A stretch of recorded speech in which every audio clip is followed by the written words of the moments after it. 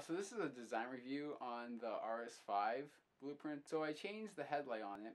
I replaced it with a A6 headlight.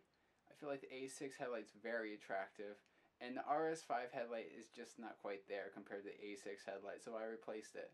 And the rims, I feel like the RS5 rims were taking away from it the way they were styled and everything, and the A6 rims really brought the design all together.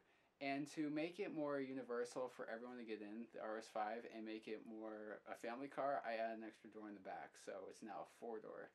And those are the main things I changed about it, because with those three things changed, it looks super beautiful, and you'll see the design here in a few seconds. So hopefully you like, and comment below and let me know what you think.